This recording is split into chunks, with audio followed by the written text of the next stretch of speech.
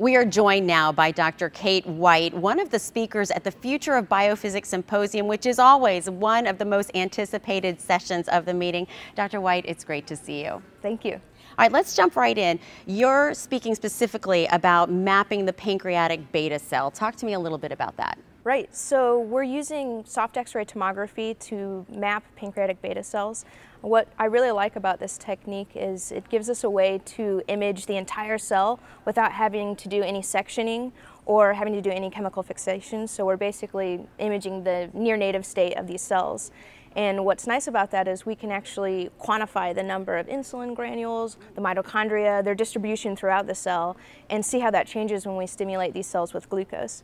So the pancreatic beta cell is a cell type in our body that secretes insulin in response to glucose, or basically in response to eating. So these are the types of cells that really have a lot of trouble for people that have diabetes. So that's why we're interested in studying these cells, because most of the diabetic drugs basically are targeting these cells, or a lot of them target these cells to produce more insulin, to pump out more insulin.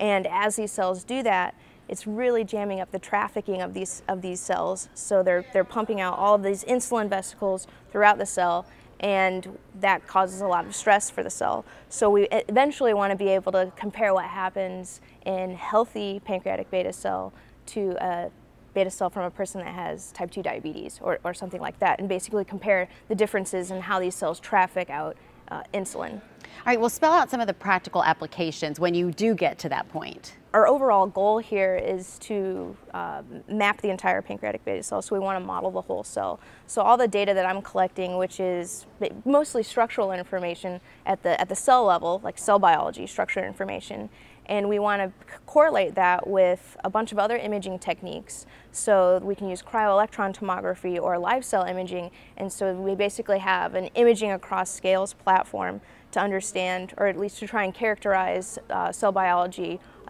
more in depth than we've been able to do before.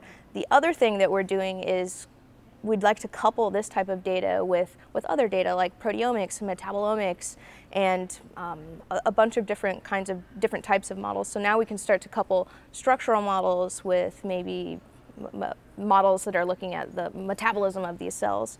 So the goal is to basically have an unbiased characterization of cell biology when we start to couple these different models together. You know, so people have been trying to tackle this for so many years. How far away are some of these things you're talking about? Are we talking a few years? Are we talking decades? So for my specific project, which is using soft X-ray tomography, we've got a pretty good handle on how to do this now, and now it's a matter of just doing it. There's been a lot of really big technology advances lately within the last few years that have been able to really push what we're able to do as far as imaging goes.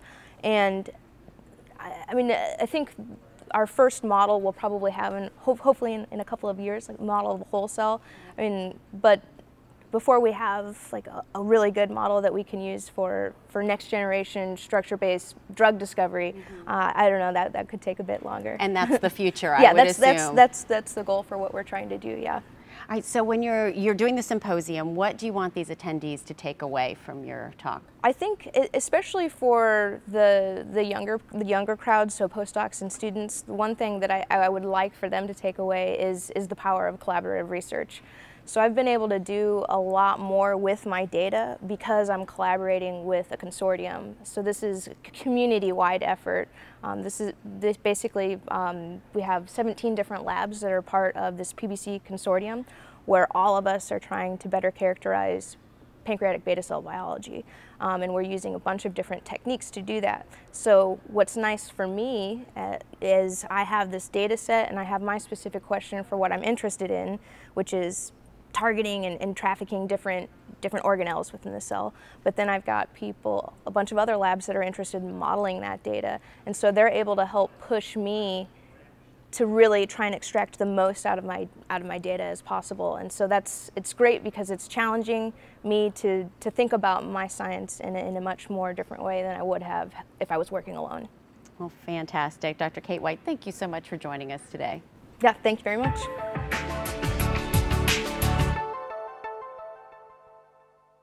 Thank you for watching, and if you want to watch more from the Biophysical Society meeting, check out some of our other videos, and don't forget to subscribe.